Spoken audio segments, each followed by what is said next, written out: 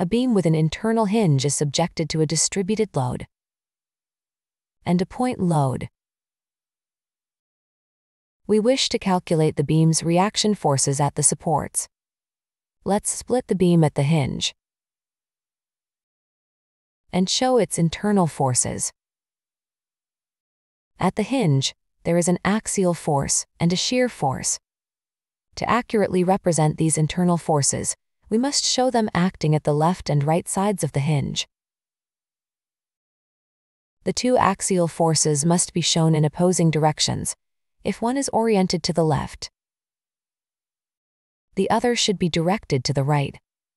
Similarly, if a shear force is directed downward, its counterpart should be drawn pointing upward. To emphasize the equivalency in magnitudes, let's assign labels to these forces. We'll denote the magnitude of the axial force at the hinge as Bx. Similarly, the magnitude of the shear force will be represented as Vb. It's crucial to note that the axial forces at the hinge have the same magnitude of Bx, and the two shear forces also share an identical magnitude of Vb. This represents a partial free body diagram of the beam. To complete the diagram, we need to show the support reaction forces. The roller support has one vertical reaction force. The fixed support has 3 reaction forces. To facilitate writing the equilibrium equations, we can replace the distributed load with its equivalent concentrated load. Since the area of this rectangle is 25, we replace it with a point load of 25 kilonewtons. The load is placed on the beam at the geometric center of the rectangle. We are now ready to write the 3 equilibrium equations for each beam segment. The sum of the forces in the x direction, the sum of the forces in the y direction, and the sum of the moments about the z-axis must be 0.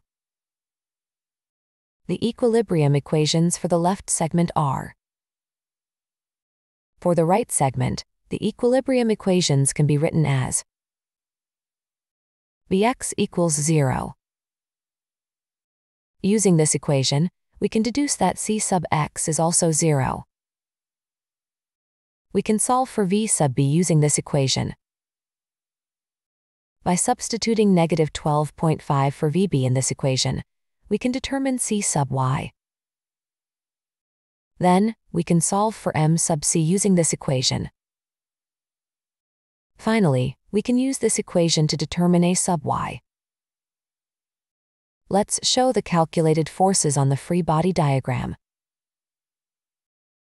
Since the shear force at point B was calculated to have a negative magnitude, we can reverse its direction and set its magnitude to positive 12.5 kilonewtons, like this. To summarize, here are the beam's support reactions.